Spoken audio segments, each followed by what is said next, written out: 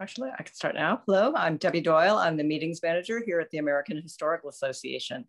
Thank you for attending our webinar, The New Western History 40 Years On, which is part of the AHA Colloquium series of Virtual AHA. We're excited to have you join us and are looking forward to a productive discussion.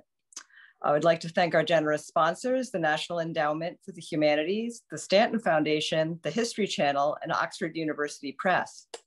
You can support Virtual AHA and other AHA activities by joining the AHA, or if you're already a member, making a donation today.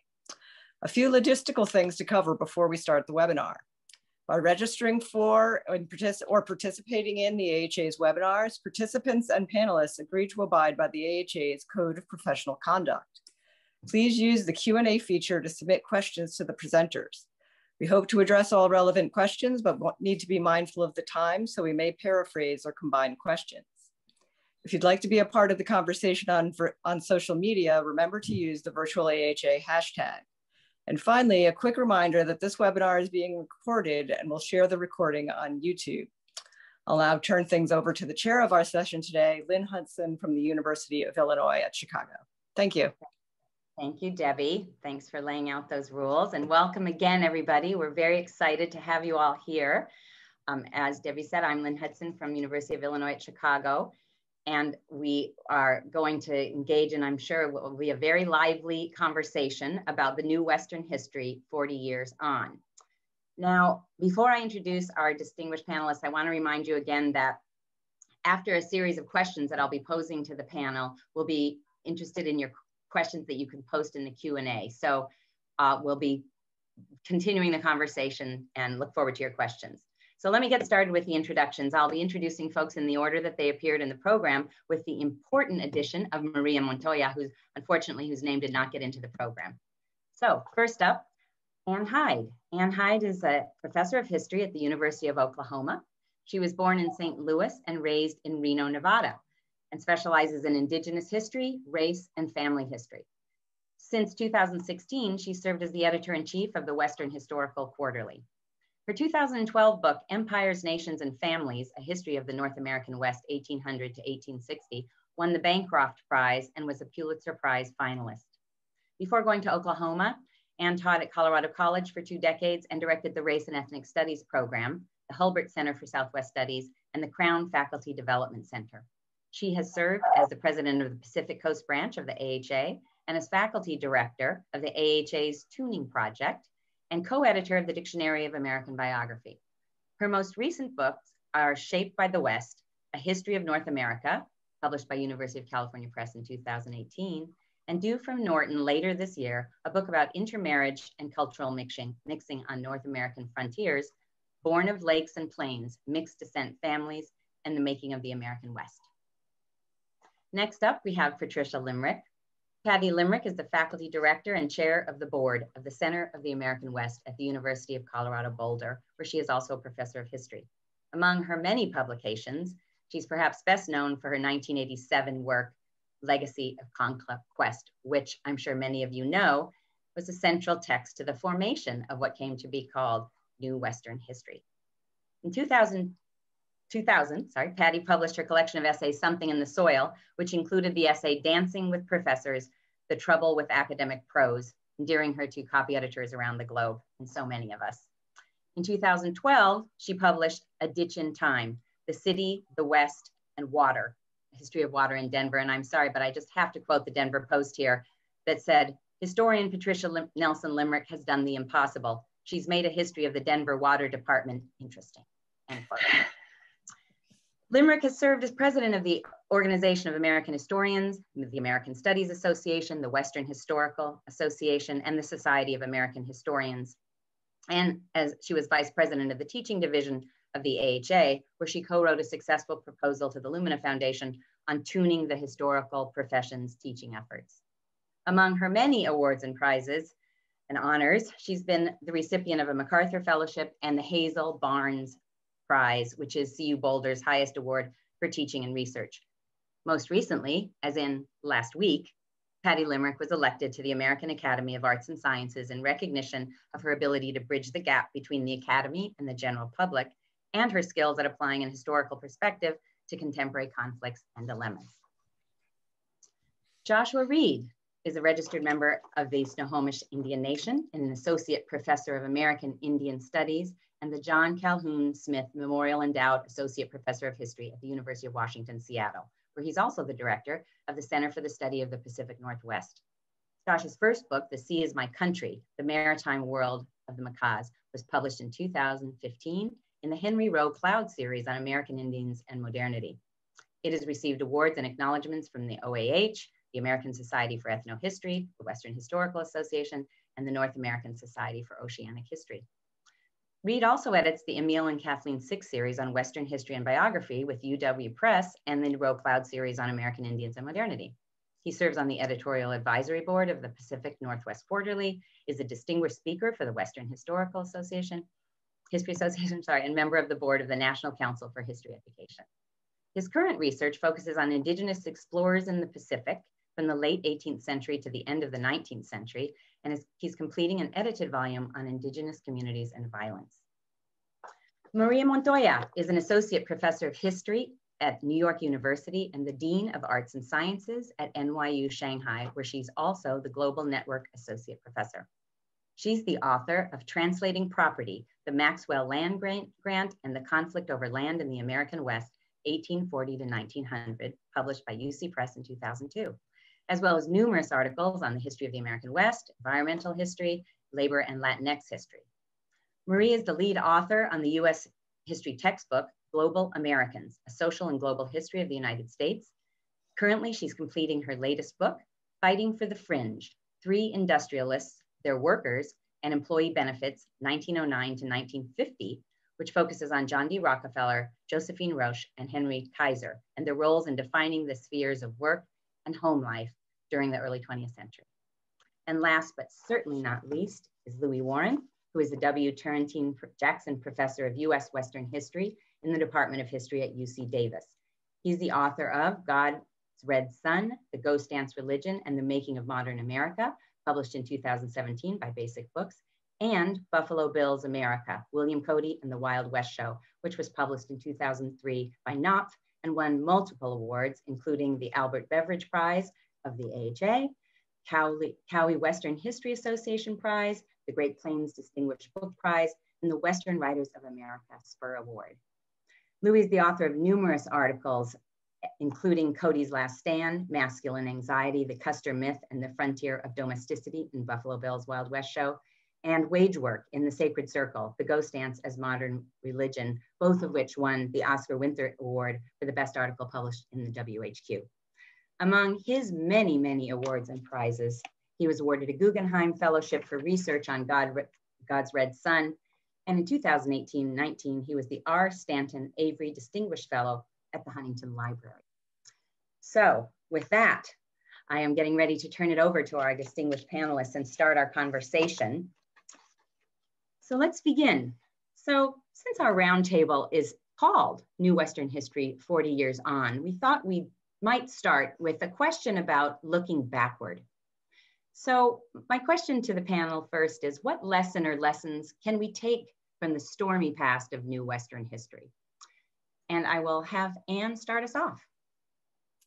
Thanks, Lynn. And I very much appreciate the chance to think about this field, the US West, and very much appreciate the New Western history's debate over where we are and what our actual bucket is.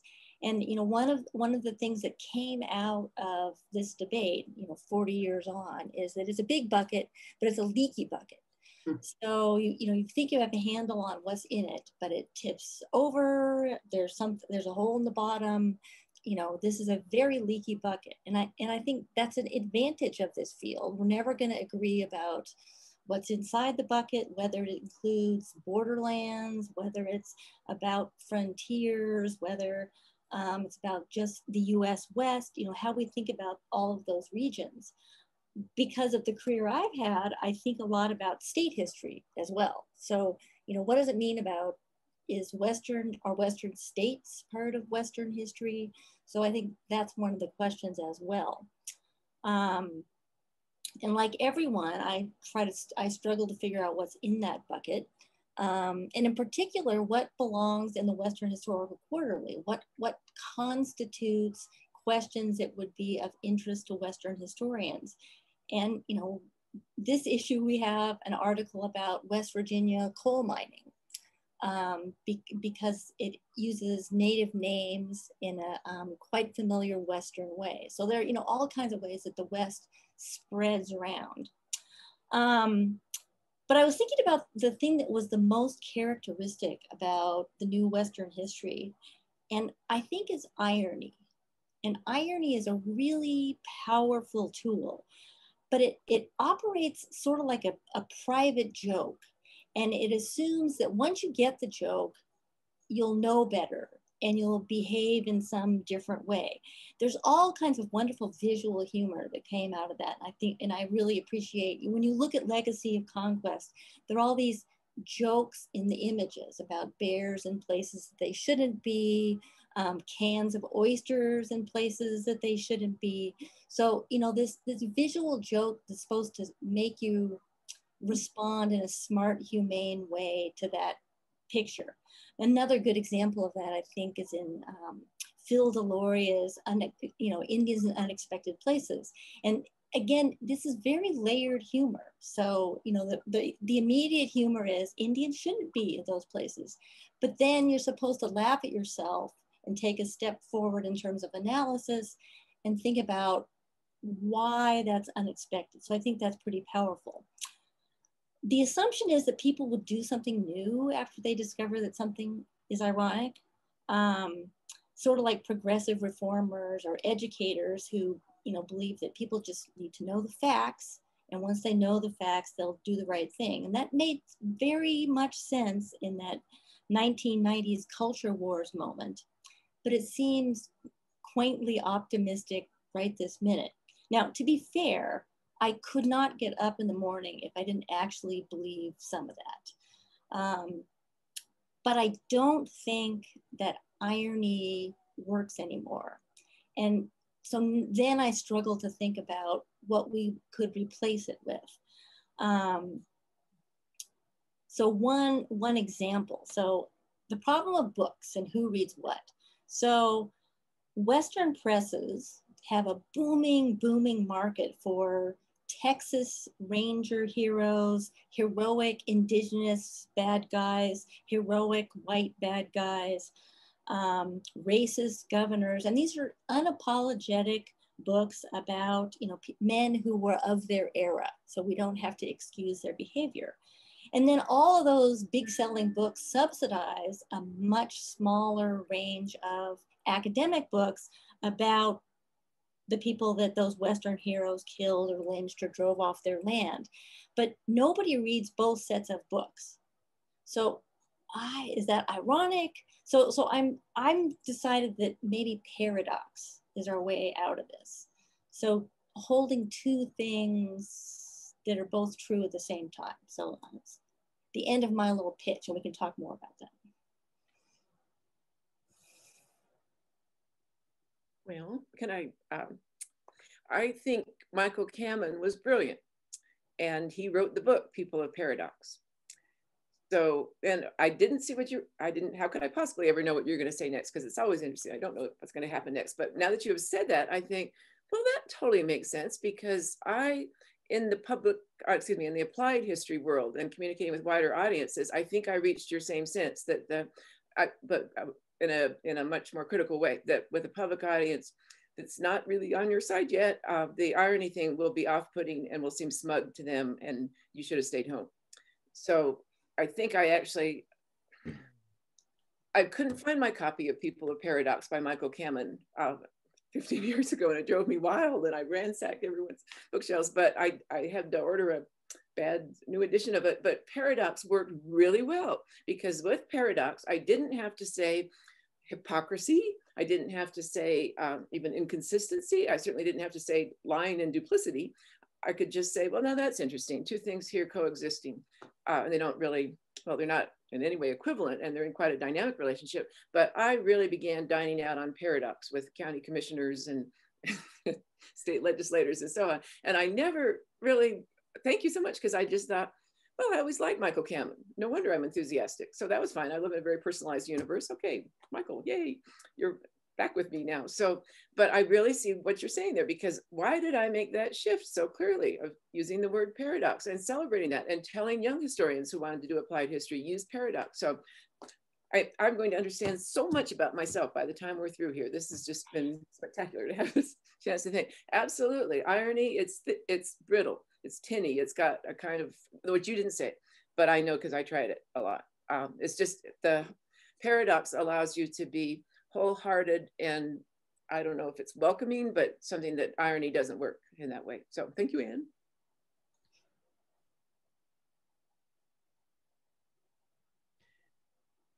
Could I? Louis, thoughts? Yeah, the issue of what we take from the stormy past of Western histories, there's several other layers of sort of narration that go on when we talk about that past.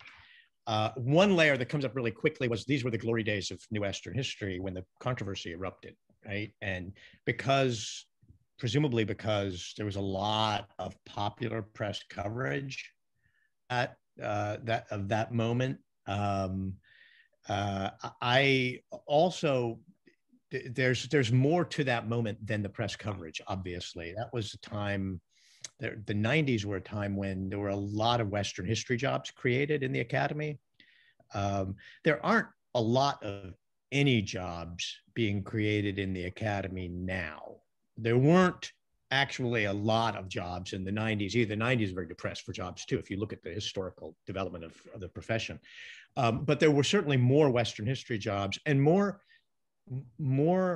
Western historians were hired into jobs that were advertised simply as American history, in the same way that in the 70s and 80s, there had been quite a few Southern historians hired into jobs that were advertised as American history, where people said, wow, this is a really interesting field. And yeah, it's American history. Let's do this. Let's go with this. And I think that all the controversy around Western history seems to have been, in that sense, very generative, right? Of something great in academic life, the academic world. I would say that the controversy itself, a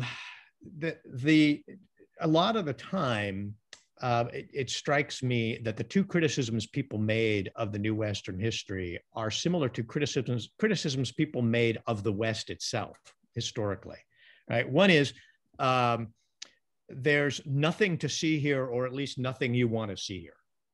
That was one criticism, right? It's either there's nothing new going on, or whatever's new is not worth looking at because it's that bad, you know, they're desecrating heroes or what have you. Don't look at it. Right, so don't go there. That was one approach, and the other is it's gone. The other is that the New Western history is over, and that actually started really early. I remember people talking about that in the mid '90s, and there's a conference in 1997, right, where this became a major panel. Right, is the New Western history over? Do we really need to be doing Western history to understand the West? Can't we just do it as American history? We don't need the West at all as a region. It's vanished in importance, which is very much like what people say about the frontier. And I don't think that that's true, right? I do think that that Western history is very much alive and well and necessary. But I think that the issue of the absence, I want to say the absence of controversy, because it's still very controversial if you're doing public talks and so forth. A lot of the teachings and insights and questions of the New Western history are still provoke a lot of comment. And in surprising ways, right? But the larger controversy over it, the kind of coverage in the New York Times and the Washington Post was, I think, necessarily brief and can't go on. And what does that say? You know, whether or not fields should be trying, people in fields who want attention for those fields should be trying to create that kind of attention is another question, right? A lot of observers said at the time that it was brilliant, a masterstroke of New Western historians to pull that off, to get all that attention. I don't know. I mean, I will leave it open as to whether people should be trying to do that. I don't think that the absence of controversy is the reason for the absence of jobs in New Western history. It's the absence of jobs, period, in all fields, that I think is the real issue there. Wow. I think I'd like to pick up on roughly where Louis left off. And for me, one of the big takeaways, in thinking back to the past is, that history and the work we do as historians, it matters because of the connection between national identity and the narratives that we tell of the past. And Western history is still a key part of this. So I think that our work really helps us critically interrogate what we think we know about the past and the continued centrality of the North American West to the United States. Of course, Patty gave us homework to do for this session and asked us to read this article evaluating that 1990s, there you go, kerfuffle over the New Western history. And one of the other things that really struck me was, the fact that many of these, criticisms from the 90s that were raised in response to New Western history sound so much like the ones recently heard in response to removal of Confederate monuments or the reappraisals of the founding fathers and other vaunted white figures from our nation's past. And some people still complain about any type of critical interrogation of the past that does not simply celebrate the United States and westward expansion at the hands of noble white pioneers. So, in the evaluations of nearly every class I teach on American Indian history or the North American West, I get one or two critical comments like these. It's like they read this stuff from the 90s and just copied and pasted it in. I actually don't think they did. Instead, I see those comments as an affirmation that I'm doing something right. So we have to think critically then about the narratives of the past that we craft. It's a key step in reckoning with the twin sins of the origin of the United States, chattel slavery of Blacks, and theft of indigenous homelands. And when we continue to frame Western history around the reality of the expansion of slavery across stolen native lands, we provide a critical correction to the continued myths of the West that are embedded within white supremacy.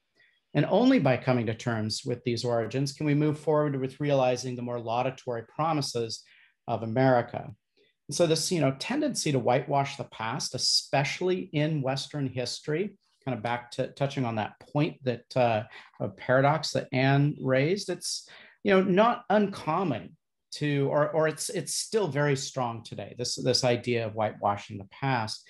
It's not uncommon to hear my students ask why they had to wait until college to hear these narratives.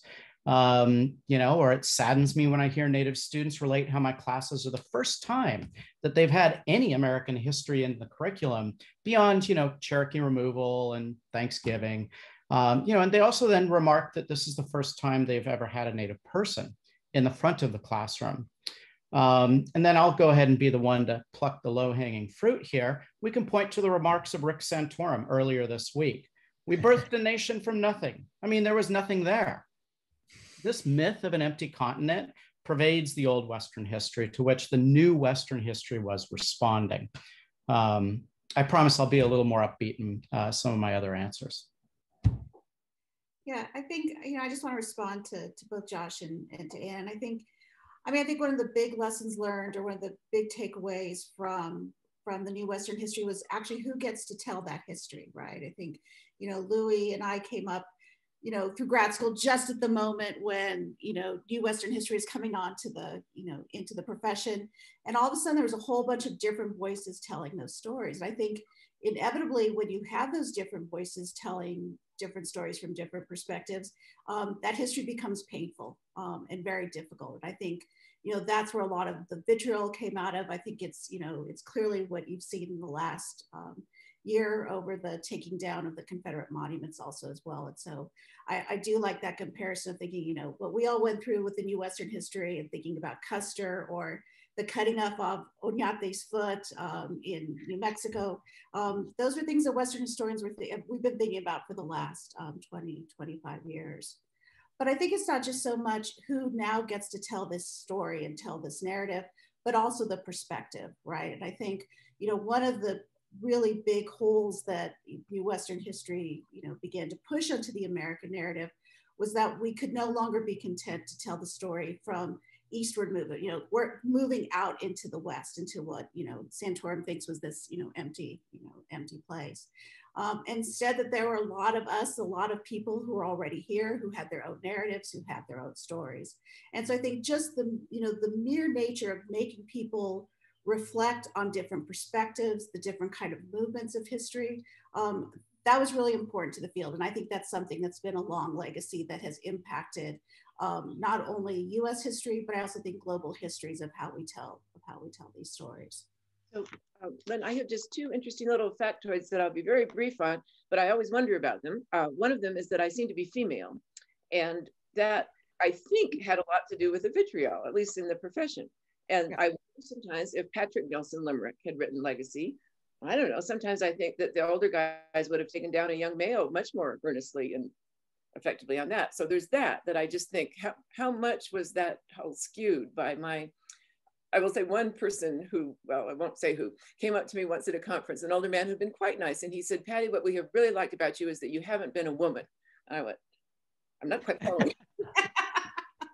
And I think he meant you haven't been a strident feminist. I think that's what he meant, as I struggled to decode that. So, but I do think that my being Patricia Nelson Limerick, I think that really, and heaven's sake, there are hundreds of others working in this cause, but I was kind of the, I don't know what, the lightning rod for a while there. So the second thing about Louis' point about, do we want a lot of press attention? Is that something that would get more jobs? If it will get more jobs for young people, I'm in there, I'll do it.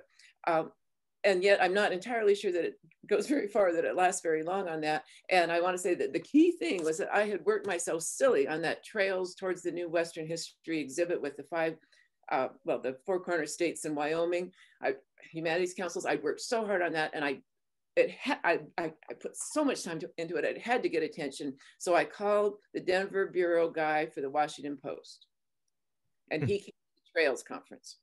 He said to me, I am so glad you called me because the New York Times always gets these kinds of stories before us. So that's where that all started. And then, in fact, right after the Washington Post ran a story of Patricia Limerick, and looking very female, I'm sure, and Frederick Jackson Turner, I guess looking quite male, the two of us there. Then, I don't know, 2 days later, Richard Bernstein from the New York Times called me with a sort of, oh, we should have had that story.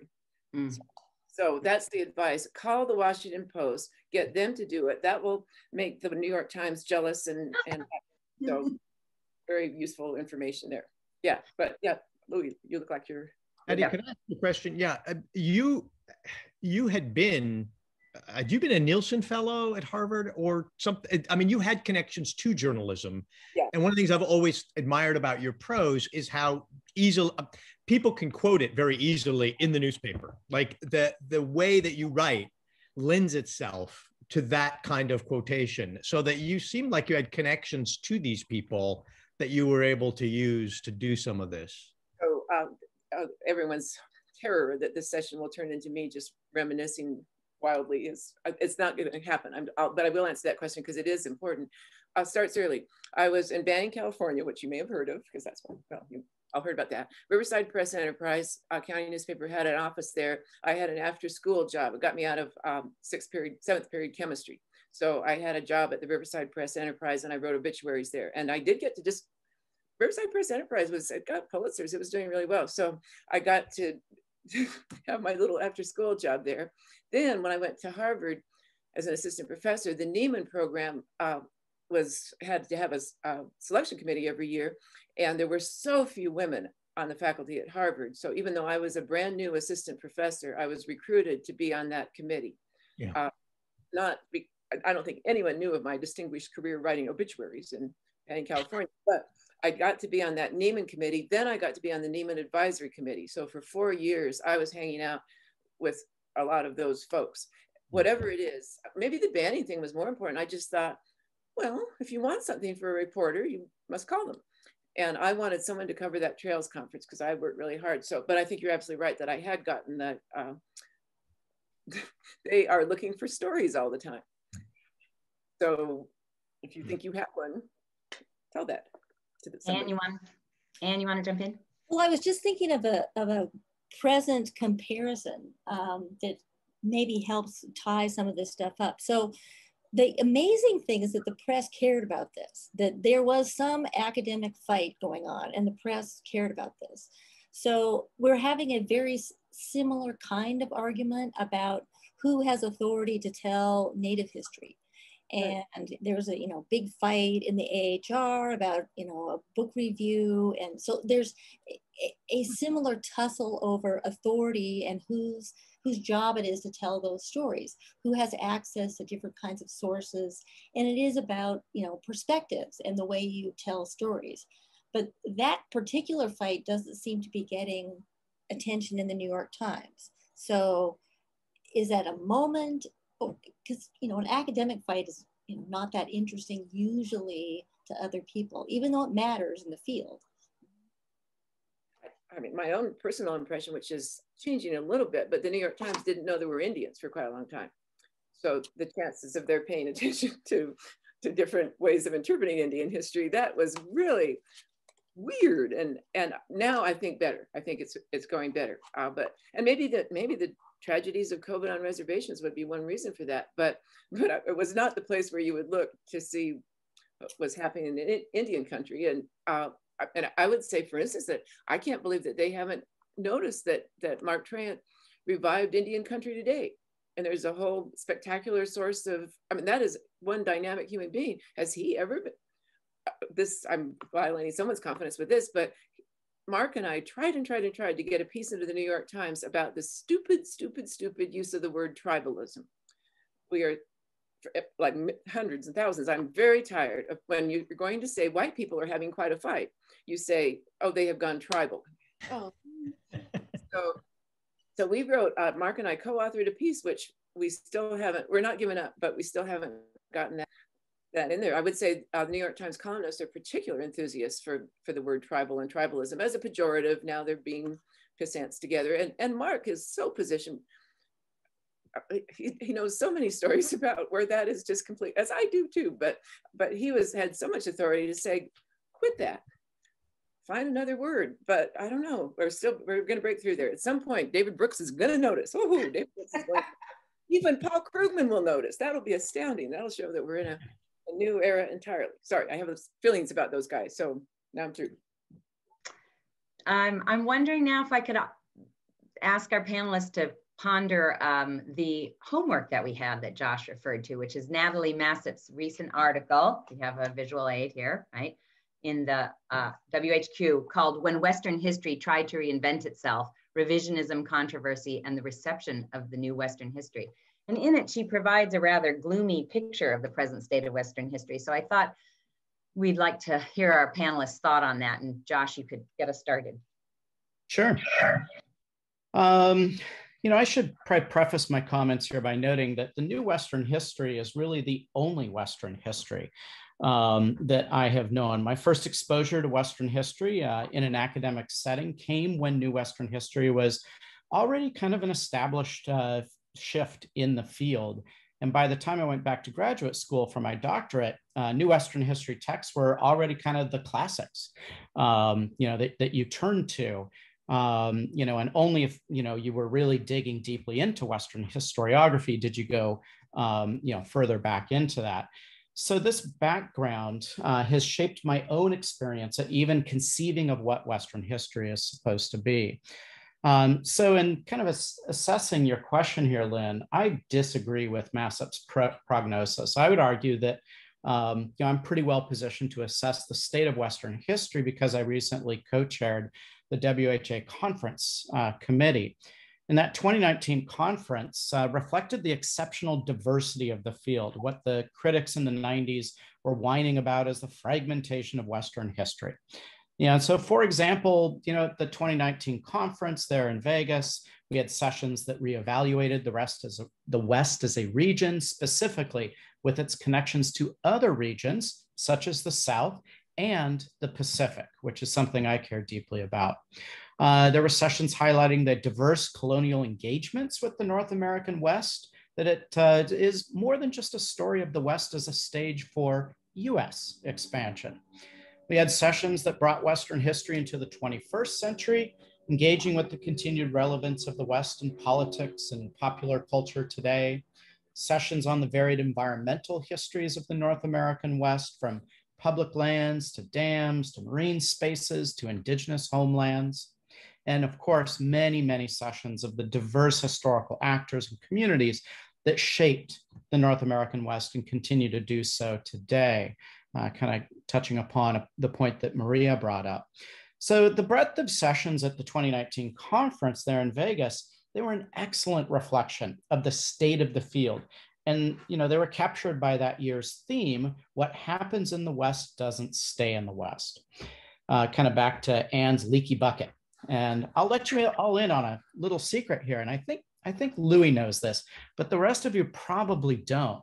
The number, breadth, and diversity of the sessions did not come from my co-chair and me working hard at creating sessions and twisting arms. Nearly all those sessions were ones that came to us, that were proposed by the members. So when I assess the health of, say, a field, and I look at something like that 2019 conference, it sure looks really healthy to me. You know, and so, you know, this morning as I came into work, thought crossed my mind, and I was like, I wonder when MASSIP was ever at a Western history WHA. I happen to have a folder with all the programs from like the last 10 plus years and their PDFs of those, so it's really easy to search it. She doesn't show up on any of them.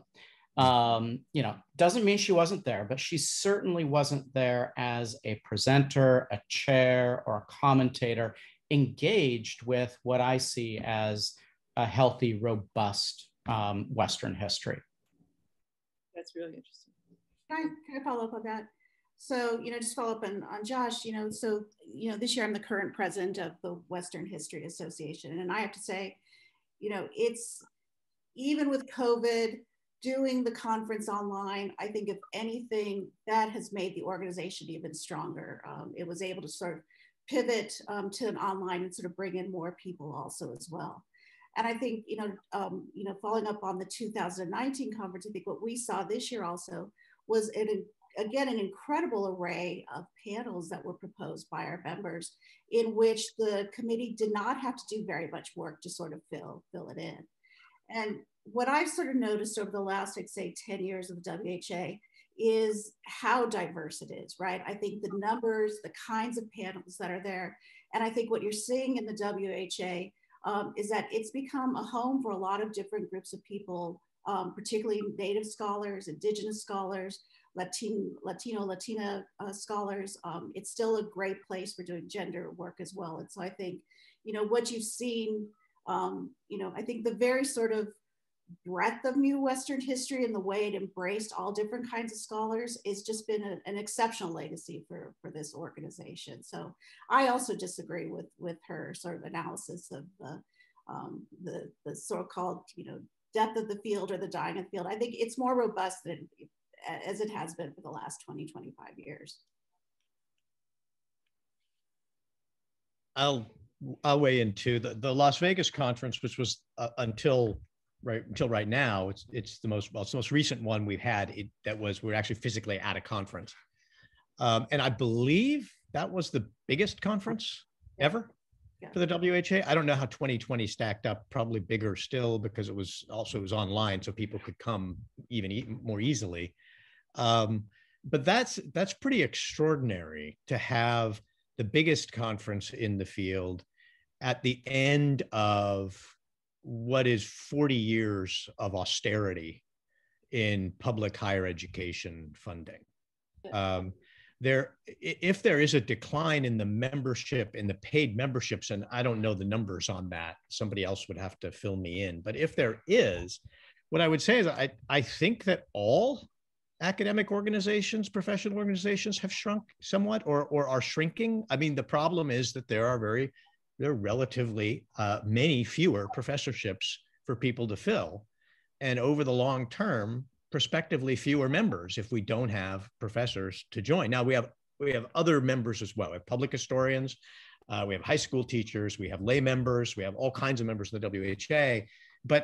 that's a kind of critical component that would account for, if there is a decline in membership, that I think that would be why. I don't think, I mean, you'd have to compare the WHA to other organizations to come up with any kind of, I think, more compelling argument that something's wrong at the WHA, and it's shrinking because it's something that's wrong with the WHA. No, something's wrong with the state of the financing of higher education. As we all know, this is deeply wrong. And that also has Western roots, right? The story of Western public higher education is deeply committed to the histories of conquest and the making of the region, right? The making of public universities. And I just wanted to say, to underscore both what Maria and Josh have said, that when you go to the WHA these days, compared to what it was even 15 years ago, right? When it was still, I mean, 15 years ago, I could go to the WHA and there were panels on the borderlands of the US-Mexico border in Spanish, with a full slate of scholars from Mexico, from Mexican universities presenting, right? In addition to all these people presenting from the US. It was already that kind of thing. And there's always, Dave Edmonds gave a talk probably 10 years ago where he totaled up the number of panels in Native American history and showed that prior to the founding, at least, of the Native American and Indigenous Studies Association, prior to the founding of that organization, no organization had had anywhere near as many panels on Native history as the WHA had. So there are these long traditions in Western history of these fields coming along, but today you walk into WHA and it's in all the good ways, head spinning, all the stuff that's going on in borderlands, Indigenous and Native American, environmental history, and the history of popular culture as well. There's just a lot going on, and it's extraordinarily diverse and very youthy. Lots and lots of grad students, and it's a really, I feel really good about the WHA these days. I didn't know, I was kind of surprised that the article ended there. Right. So, boy, I was the one who staked my reputation by saying in the late 1980s, there is going to be a renaissance in Western American history. When I said that, I had no idea if there was going to be a renaissance in Western American history. So that's where I guess personally, I am the most exhilarated, because I am the one who would have been seen as a very incredibly inaccurate person if that hadn't happened. So I am the first to say that. And some listeners will note, possibly some of them on the screen now, that once this excellent thing started happening, first my honor was redeemed. That was very nice.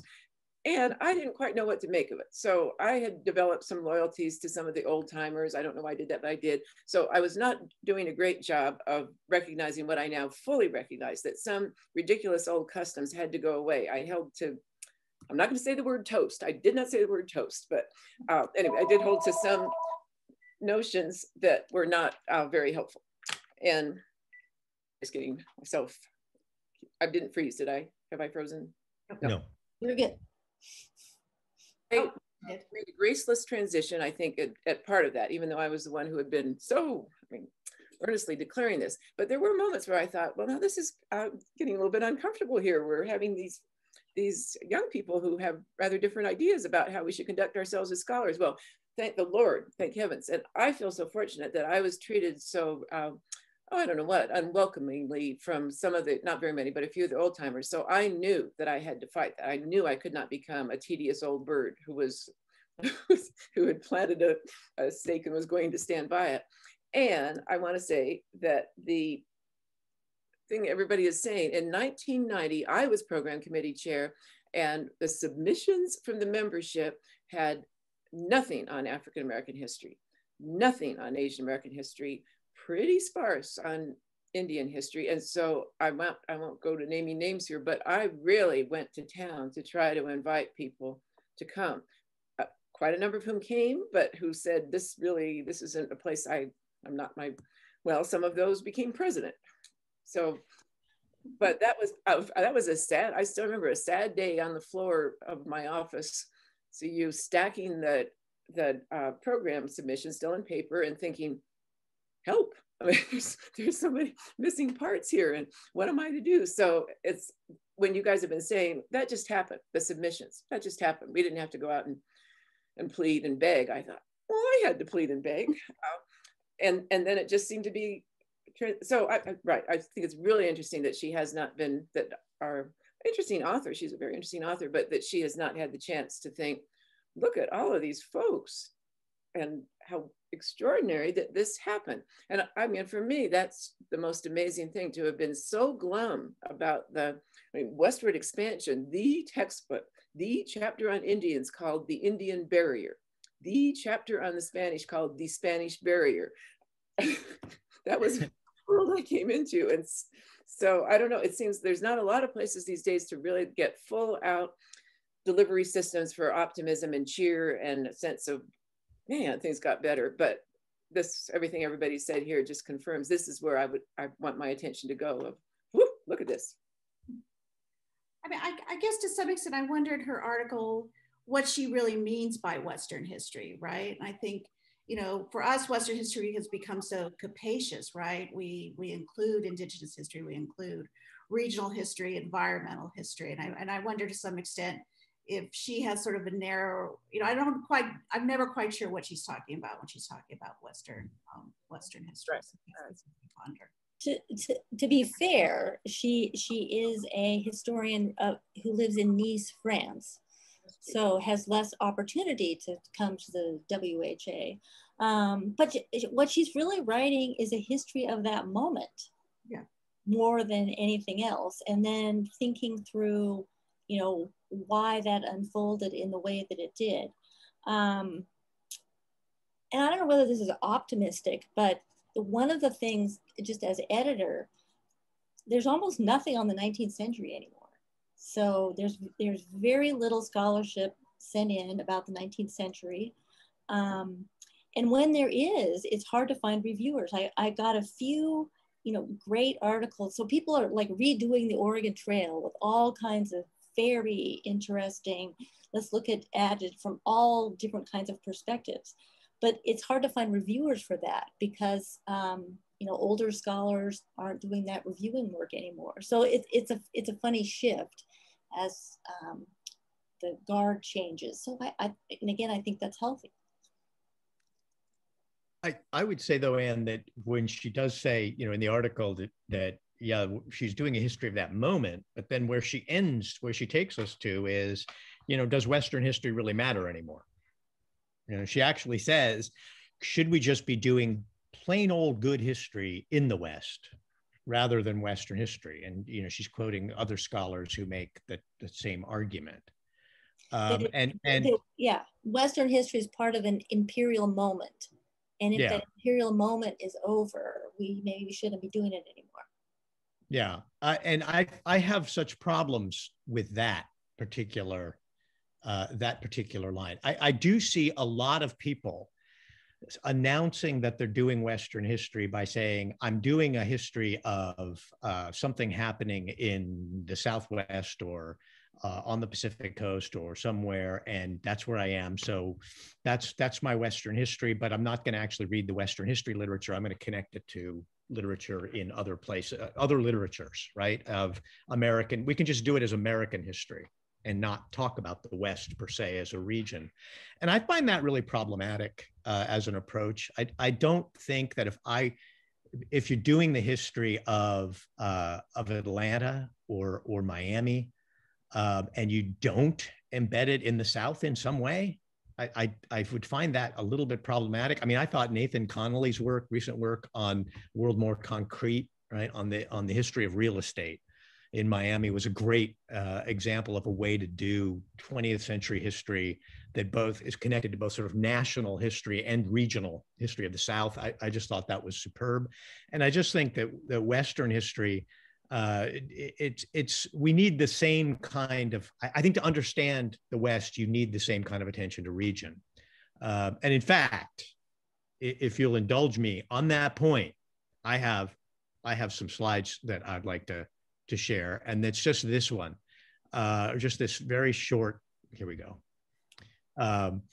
this map, which is a really well-known map, right? Federal land as a percentage of total land area. And I mean, there is an argument that Massett makes at the end of her article that, you know, she cites this argument that others have made, that in the political history of the West, it's really no different from the East and from the rest of the country. And in the 20th century, particularly, we could stop talking about the West as having a distinctive history. And I look at this map, and land ownership means anything about political economy, that has to be wrong, right? That argument has to be wrong. And I mean, you all know, you've all done this exercise with your classes, right? Here's a slide of the map of Mahoning County, Ohio, which is just a typical, right? We can show maps in which all the land is privately held.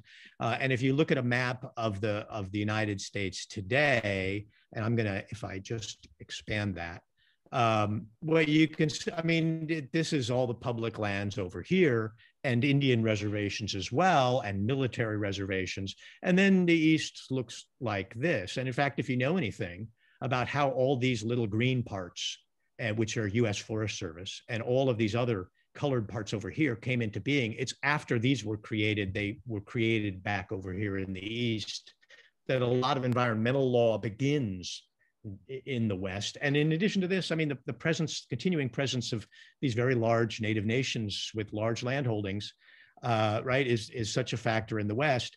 But I guess it's this map that is just a great example of, this is from the 1960 study by Wesley Califf, Private Grazing and Public Lands. That's a map of one ranch, right? And that map is I'm trying to remember where, I think it's in Wyoming. And the different land holdings that are made up, that the ranch is comprised of. And you can see that the land that the rancher actually owns is just this little bit here. And all of the other lands are leased private land, leased or subleased state land, tailored grazing land, which is BLM land, and then Section 15 leased land, which is another category of BLM land, and then other people's land. And all of this is one ranch, right?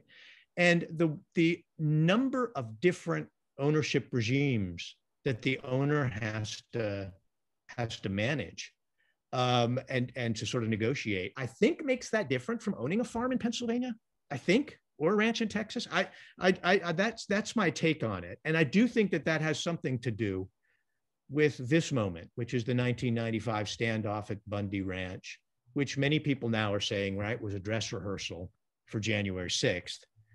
Whether you want to agree with that or not, I don't know, but I'll stop sharing and I'll be quiet now. But just that I think if your political history that you're doing of the 20th century West isn't touching on any of those things, maybe you're not asking the right questions, right? If it's not coming up, if you're looking at the 20th century West and it looks just like everywhere else, I think maybe you might be asking the wrong questions. I'll stop there. Great, thanks for that. Maybe we'll have now a fairly quick, maybe a lightning round, we'll call it, because we want to leave time for questions. Since we sort of look like Hollywood squares, think of it as a game show. There I dated myself. How about telling us about what you're most excited about as you look at the field today, or you think about the future, or concerned about, or just plain baffled by, or some thoughts on that. Patty, you want to get us started? Okay, I'm exhilarated by, in fact, I just can't keep from doing this here. So good Lord, look at all this stuff. I mean, it goes on and on here. Okay, for heaven's sake, books that I just thought, I never thought about asking that. What a thing. So Thomas Richards, Breakaway Americas, The Unmanifest Future of the Jacksonian United States, soon to be followed by Drew Eisenberg's wonderful book. All of the times, I mean, millions of students who have been told about manifest destiny as a widespread American belief. And then Thomas Richards and Drew Eisenberg saying, are you sure? Did they really use that term that much? Weren't they more interested in getting land under whatever sovereignty they could get? So, whoa, boy, never thought about that. Oh boy, Alice Baumgartner's South to Freedom and the Underground Railroad going from Texas to Mexico with African-American slaves, thinking, hey, Mexico did emancipation before we did. And then that all shapes the Civil War. Okay, I'm not going on forever. I'm just gonna only as much as I can hold. It's all. Okay. Cameron Blevins, Paper Trails, the US Post and the Making of the American West. Totally fresh view on the federal government because the post office was such a different agency and crucial, obviously, to the Indian Wars. Attacks on Indian people coordinated through the mail, but all sorts of ways in which you can track Western settlement. Where are they growing? Where are they contracting? Now, I'm not going to go on forever. Okay. We were talking about having greater time span in 19th century. Erica Perez's Colonial Intimacies, Interethnic Kinship, Sexuality, and Marriage in Southern California. Woo! 1769 to 1895. All these people are asking questions I never occurred to me to ask. And, oh goodness, okay. All right, I'll stop soon here. And actually, I'm going to, Katrina Jagodinski's book, Legal Codes and Talking Trees, Indigenous Women's Sovereignty in the Sonora and Puget Sound Borderlands, 1854 to 1946, 19th century stuff, but just her recognition that court records had testimony from Indian women who were never going to be writing autobiographies or letters to friends and so on. I think it might have been, well, I can't even, I'm getting exhilarated again. So it's just astounding. But it was Katrina, in some ways, it's kind of the moment where I thought, who would have thought to think of those court cases as a source for stories way beyond the implications of the court cases. Maurice Crandall, these people have always been a republic. Indigenous electorates in the US-Mexico borderlands, 1598 to 1912.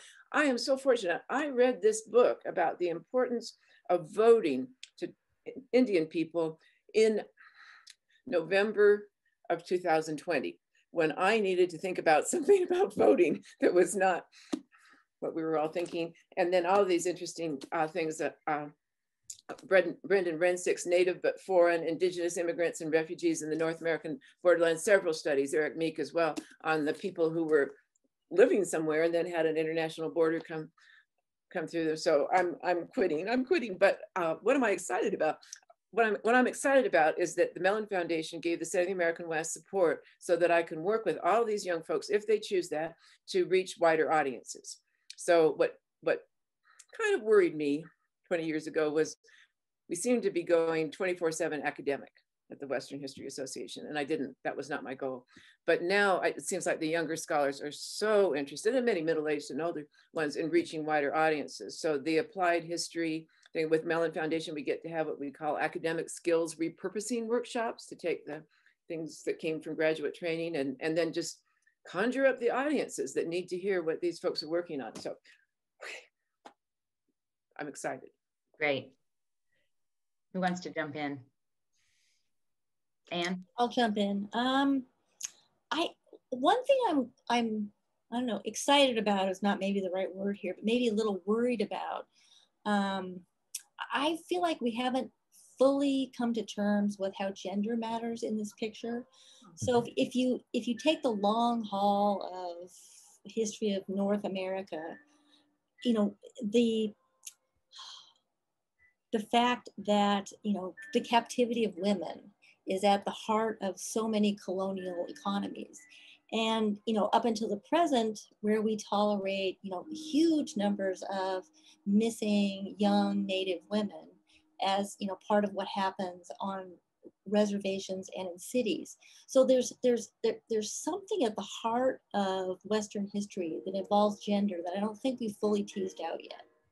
And people make lip service about talking about gender, and I'm probably guilty of this too. But we don't really dig in there to ask some of those harder questions about that. Yeah, Maria, yeah. Yeah, I mean, I totally agree with you, Anne. I think there's people out there who are doing some really fabulous work, and I'm not sure how it's, you know, I was just on a book manuscript workshop a couple of weeks ago and had to have like the gender conversation I thought we were done having 20 years ago. So I totally agree with you. I would say, you know, all this great work, I think one place where Western history is not really addressed it, and one place where I think where we could really do some reaching out is to scholars who do Asian American history. And I think thinking about the Asian American experience within the context of Western history is really important. And so I think us being more open to those scholars and bringing them more in fully into the work that all of us are doing would be beneficial for us particularly, and I think help them out also as well. But I do see that's still one place where we haven't quite made the inroads that we have with Indigenous scholars and Latinx scholars. Yeah. Louis, Josh, thoughts? Yeah, I'll go ahead and dive in. Yeah, so from my perspective, one of the things I'm really excited about is how some of the developments that have come since New Western history kind of hit the scene, specifically the focus on Indigenous agency and the resilience of Native nations. It's not just Native peoples were there and they were victimized, but there's a much more complex and complicated narrative to tell that also helps to connect a lot of issues today that are relevant across Indian country. And many of these things have been spoken to by Maria about the perspectives and who gets the right to tell certain stories. I'm really happy that Patty brought up the amazing work that Mark Trahant is doing.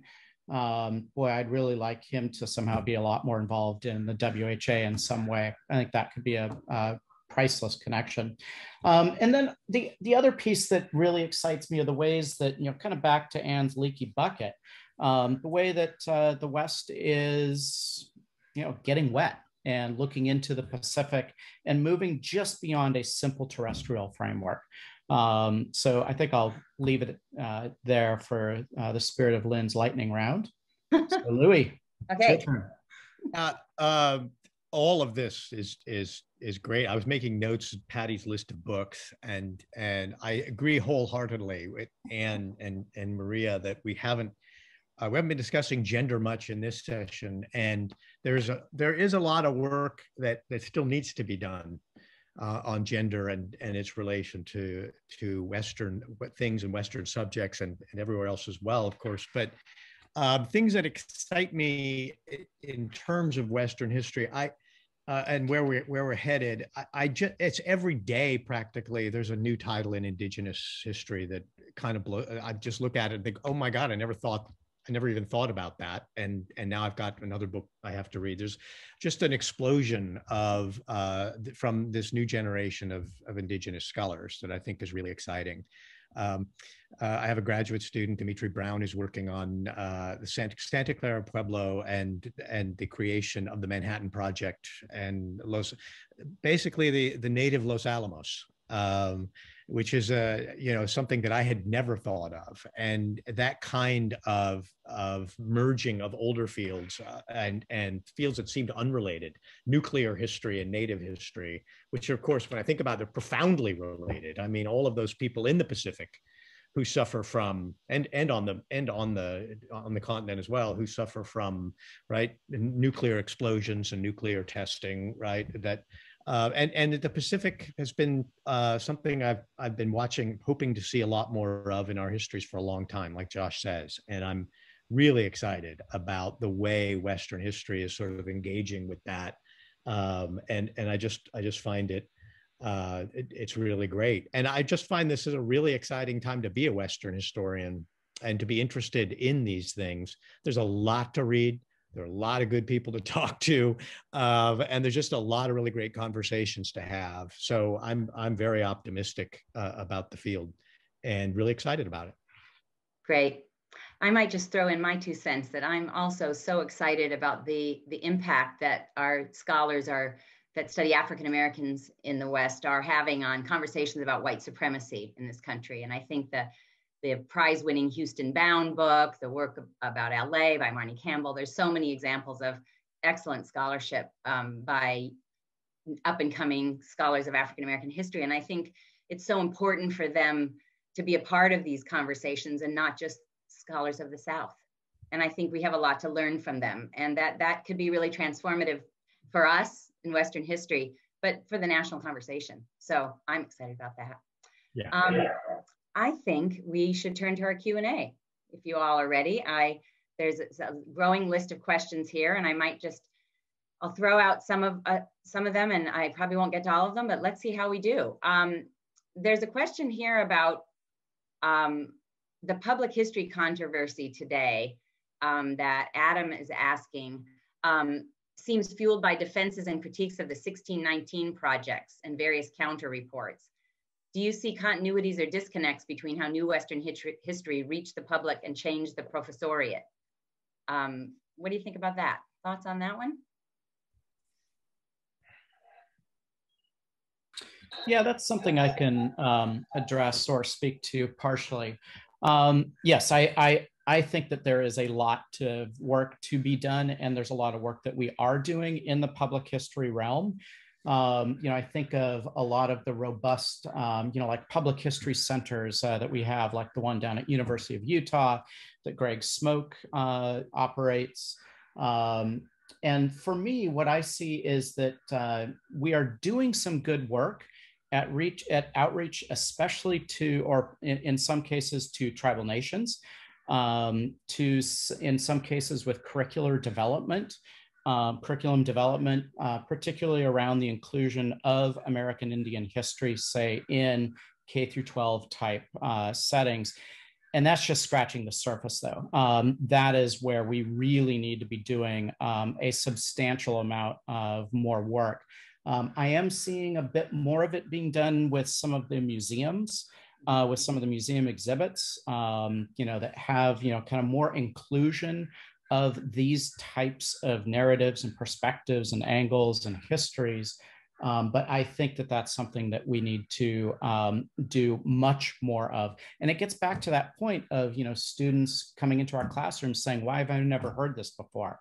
Mm-hmm. We've got these piles of great books that, Patty and all of us could probably pull off our shelves and off our floors and wherever and say, look at this wealth of material. And it still isn't percolating quite down to the K through 12 in ways that it should. So I think we've got some inroads that we've already made, but we have a long ways to go. Mm-hmm. Anybody else want to speak to that question? I feel that the 1619 fight got sterile and predictable really fast. And I don't really thrive in sterile and predictable. So I have kind of, it just seems like everyone got their script and began performing their script. And I know which scripts I prefer to others, but it didn't seem like it was an opportunity. I'm always scoping out where could I get my foot in there for some contribution on a controversial thing. But I just thought this one was, what I usually say is what I hate the most is when people, I'll say, oh, a cocktail party, oh, a historian, oh, we had a football coach who made us memorize dates and I hardly stay awake. And I think, oh, now this is the worst. So I usually think fighting is better because people are awake. But something about 1619 fighting seemed to be kind of yawn producing. I shouldn't say that, I suppose, because there's so much at stake at it, but something just, maybe it's because of that great gray lady of the New York Times again. I seem to be developing quite a vendetta against the New York Times here, but it didn't make me think we should go there. Then the 1776 thing was just like, oh, really? What year is it now? And why do I seem to be so old if this is the same old nonsense from before and so on? So I don't think I would go there, but I just think that my sense is that might be where the West could be refreshing. That there's, if this team wants to get together and have a little exchange on how could we get into the 1619 discussions in a way that would really make the points that everyone's been making about why it's still valuable to study the West and refresh that conversation that I think went stale way too fast. And I don't know if I'm going to mean this tomorrow morning. I think tomorrow morning I might think, did you say that? But I'm saying it now. Okay. Anne, yeah. Well, I do think there is some value in talking about the forms of slavery that unfold in the West and what it looks like over time. And that could refresh that conversation. So who's making slaves out of who, how that shifts over time. And I think one of the issues with the 1619, it's really important, but that's one distinctive kind of slavery. And whether it's good or bad about the US or the West, but we have a lot of different kinds of slavery. So, thinking through that is worth it. Mm-hmm. Yeah. Yeah, Louis. I think that, I mean, public history is always a battleground. I've never seen a public history subject that doesn't become some kind of grounds for a fight about how it's being interpreted or how it should be interpreted. And I think that's healthy. I think that you have to be reappraising and reapprising the history as it plays out in the public eye and the stories we tell each other publicly about the history. I guess, you know, when I think about slavery in the West, obviously Andres Resendez's work was really exciting, and there's a lot of other good work too on forced labor and unfree labor, and going all the way back at least to Howard Lamar, right, on that subject. And there's just a lot you could do. What I would say though about the controversies around these things is the controversy that I've run into in doing public history events on the work that I do, it depends very much on my audience, right? But writing a book in which I said that Buffalo Bill Cody really did not ride for the Pony Express seems to have been the most controversial thing I ever wrote. Apparently, this is the thing that has set off more people than anything else in that book, which the book's not a small book, and there's a lot of stuff in it that is the one argument that more people have wanted to have with me than any other. And I try to get at why they're so invested in that story, which is a very short story in the life of William Cody, and clearly fictional, right? But they're really invested in that story. And so trying to figure out what it means to them and what they're so terrified of. Because in some cases, it comes flat out as, how could you possibly be erasing this? And what the question they're asking is, what am I supposed to replace it with? I think that's what energizes a lot of the fear around changing narratives in public history. Is what's the new narrative? Right. And I want to just give the big, the exhortation to us to write the new narratives so that people know what they're supposed to replace things with, right? And all of us historians are working on that. But synthesis is as important as monographic research in that regard. And I do think developing new syntheses of Western history and U.S. history that explain these stories, put them together, and allow people to feel connected to those stories in some powerful way, will help get the public history remade and get past these controversies. Yeah, that kind of leads into another question we have here, and I have to keep going because they're coming in fast and furious. But this is actually one, Maria, I know you could speak to, which is, how can we think about the West in transnational and global ways without discounting what distinguishes it as a region? And do you think there's a danger in our field becoming too narrowly invested in a region? How can we avoid exceptionalizing the West? So I thought you might want to speak to that.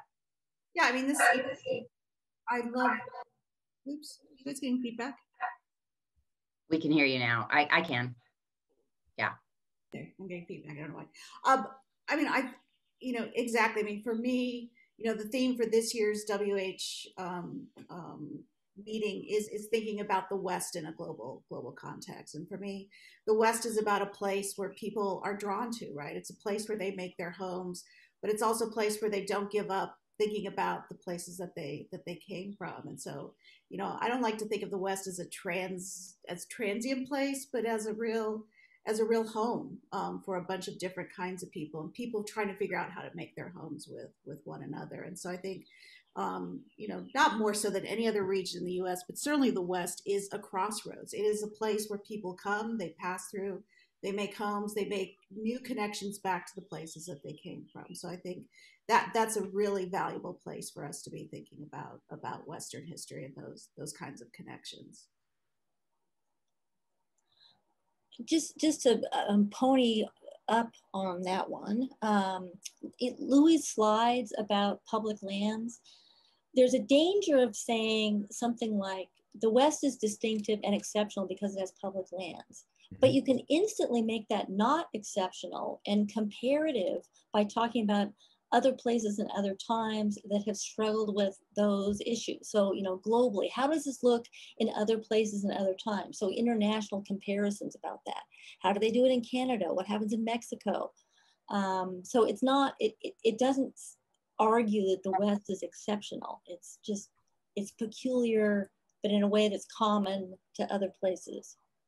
Right. And I guess I could say that the one unbearable problem that has come upon us is that there's too much good stuff, and keeping up with it is just hopeless, which gets us back. And the transnational thing certainly doesn't help when you, just those darned Australians in California, that's enough trouble right there. It's just, it's very difficult to, so the transnational thing takes what is the pre-existing problem, which is that it's really hard to hold it together because there's so much good stuff. And that's where I really wanted to accent Louis' point about synthesis, and synthesis with an attitude, if I might refer to Legacy of Conquest as having an attitude.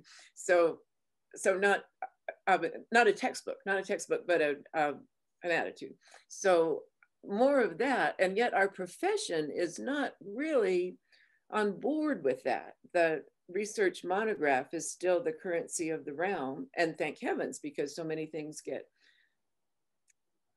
produced from that a synthesizer can just be in heaven with. So the fact that I was a parasite on so many other people's hard work is just a huge, that's the bedrock of my success, was being a happy parasite. And as much as I don't think, I think I might have misspelled somebody's, well, I won't even go there, but I do remember a couple of people whose names I misspelled, but I tried to cite everybody whose work I valued and tried to make it a little bit more of a chorus than a solo on that. And I won't tell you which names I misspelled, but I apologize to those of you whose names I misspelled for that. But that was just me trying to say, let's bring it together, because if we can do that, then there's a chance that some people will go to the individual monographs that I was waving around here and want to know more about it. But I think our profession really has to take some deep breaths about, do we encourage younger people to aspire to do synthesis, or do we know that will be the death of their resume in any search process if they have that? I hope I'm overstating that. Maybe I am. I hope so. But I do remember for myself, when my second book was, when people would say, "What are you doing?" "Oh, I'm doing an overview of Western American history." People would think, "Do you have any kind of counselor that you see? Do you have some therapist that can help you with that?" So if we could change that setting, I think that would make a huge difference. Yeah, Louis. Ready. Just to link the synthesis question to the question of transnational Wests and so forth. I mean, the more in my own work, the more I've connected the West to places outside the West itself, right? Places outside the region, right? The more I do that, the clearer it becomes why the West is different. Right? The differences become very clear. The connections also are really necessary to establish the differences. No region exists in a vacuum. It exists only because of the network of economic and social connections, but also its geographic setting and all of the things that connect it to the sort of biotic and weather systems of the world. So I think doing transnational West is a great way to underscore all of these important things about how the West is different, but also how it's connected. Clearly, when we're doing regional histories, it's the connectedness to the rest of the world that allows us to see how it can also be a window on the rest of the world. And I agree completely about, looking at the public lands, the map I showed, it stopped. It's like the old weather map in USA Today, where it used to just stop and there was no weather in Canada, no weather in Mexico, right? And now you can see how it goes over the borders, right? It would be really interesting to see a public lands map of the Americas and of the world. And what I want to say just about, that public lands map is the public lands, remember, are, as I'm always telling my students, these are legacies of failure. They're conquest and failure. They're the places that the government tried desperately to give away and could not, right? And desperately tried to give them away and could not. And that this map is an artifact of a whole string of failed government policies and a failed national vision. In terms of synthesizing all that, I find that all of our assistant professors and associate professors and everyone is synthesizing all the time because they're all lecturing on this material. So they're constantly having to synthesize. And I get a little annoyed when people start saying, oh, there's just so much now, you can't synthesize it, it can't be done. You know, it's really, the field is just splintered. They always invoke the Balkans, and my Balkan historian friends get really irritated with that, right? And I just find that we synthesize all the time, and our job is to connect things that seem, on the face of it, unconnected. That's how it gets interesting. And we all do that. And I just want to encourage the professors or the teachers, the instructors who are doing that in classes to aspire to write some synthetic things. But Patty is right. You're up against the monograph is what gets you promoted, and syntheses are harder to push that way. But they're just absolutely essential for our outreach to the public and our sense of ourselves as a field.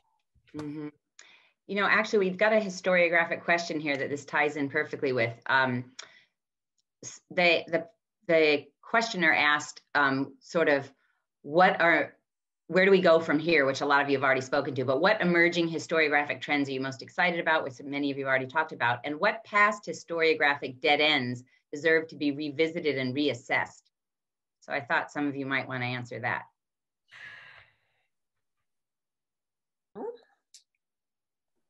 Well, what about, everyone can jump in on this, settler colonialism.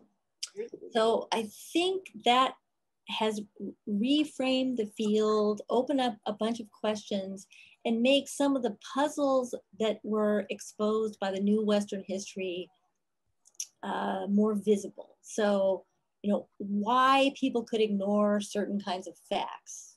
That's, you know, sort of the power of settler colonialism operating. But there's something so dead-endish about it. So if you follow the logic of settler colonialism, there just isn't any way to sort of live past it. And there are Native scholars who talk about operating with futurism as a way to think past this particular moment. But I wonder if any of you, you know, how do you think about that? Because I think it's been a very powerful thing to think with, but it's an issue for me anyway. I did write an article in the Journal of the West about settler colonialism, and I never got why was this a world apart from conquest and invasion and so on. And I get that there might be particularly good reasons to think of United States conquest and invasion in relationship to New Zealand and Australia and Canada. And that seems like settler colonialism was going there. So I think after just thinking, what are we doing now? And I agree that in my opinion, it seemed like Native people were getting kind of homogenized as the settled upon in some settler colonial things. And settlers were getting kind of homogenized too, which they sometimes did to themselves. I understand that, but it still seemed like I wasn't, there was a decomplexifying. Now we've got the model, and now I'm not going to say it turned into political science because it was way short of that kind of model thing, but I didn't get that. And I consider the work of some of the people who do settler colonialism studies to be preeminent. Margaret Jacobs, for heaven's sake. So I would never want to say anything of some of those, Cynthia Mitchell, but I still am needing to have some intervention and say, this is what we got that we didn't have before with settler colonialism. So happy to have that session now in front of everyone, if that's possible. Yeah, I'd like to weigh in on this one. I also participated in that Journal of the West issue that Patty just mentioned there. And settler colonialism is definitely a framework that I engage with. And for me, I think it's like any other theoretical framework. If you use it sloppily and loosely, it loses its utility. It gets to the point, the criticism that Patty just raised that it flattens your historical actors. So you have to be really precise when you're teasing out the different peoples and places that you're talking about. And so for me, one of the things that settler colonialism has really helped better understand are those connections points that Louis was invoking earlier, the connections with Canada, Aotearoa New Zealand, Australia, South Africa, Palestine, all kinds of other places. But I think one of the other big pieces that we gained from settler colonialism that we don't necessarily get if we just kind of call it Conquest 2.0 or think of it that way, is the continuation of settler colonialism, that it's not this discrete event that happened in the past, like conquest, X conquered Y. There's this continuation process that settler colonialism still weighs on and interacts with and frames Indigenous lives today. But the final point that I'd like to follow up on is the one that Anne had invoked. And it's another framework that I'm coming more into engaging with, and that's that of Indigenous futurity, Indigenous futurisms. And so that's a powerful analytical point that is being made there, because Indigenous history is oftentimes framed in the safety of the past. Native peoples are static. They only belong in the past. They have no stake and no role in the world today and haven't for a long time. We're frozen in the 19th century. And so Indigenous futurisms really blows that apart and shows that, Native peoples have always been future facing. We don't need to wait till the 21st century and our Twitter accounts and whatever else is out there with social media to be future facing natives.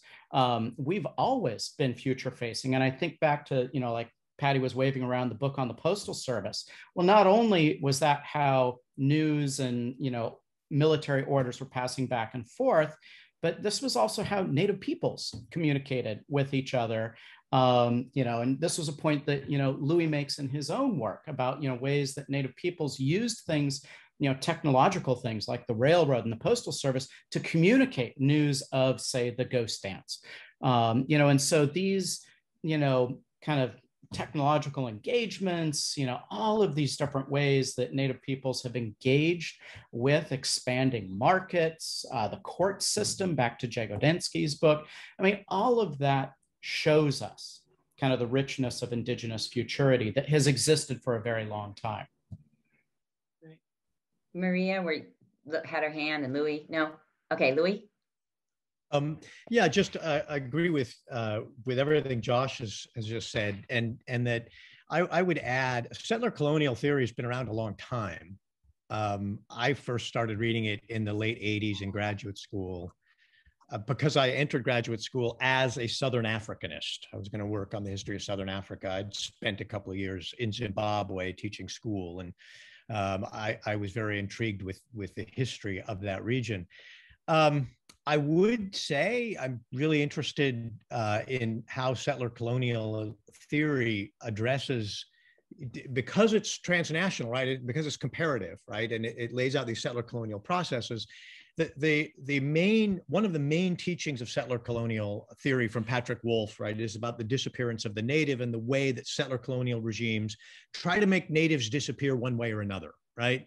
It can be through genocidal means, it can be through assimilative means, it's through removing them and getting them out of sight, but just get them away. And clearly that's failed in some settler colonial regimes, right? It clearly failed in South Africa in a big way. But it's clearly failing constantly, and has always failed in the United States. And a problem with a lot of the writing on settler colonialism I see is that it can't account for those failures. I learn a lot about settlers from settler colonial writing. It's harder to learn about Indigenous and Native people through settler colonial theory. It's really difficult to tell stories. I think if you're using a settler colonial framework, it's difficult to tell stories like Matthew Gilbert tells about the Hopi runners in the 20th century, right? It's really difficult to tell any of the stories that Josh is just talking about. And I would say that the future is I think in these models that Indigenous scholars are coming up with themselves, and this idea of Indigenous futurism and Indigenous futures. is perhaps one. The way that Indigenous scholars will come up with their explanations about how to understand Native history, I think are really something to look forward to.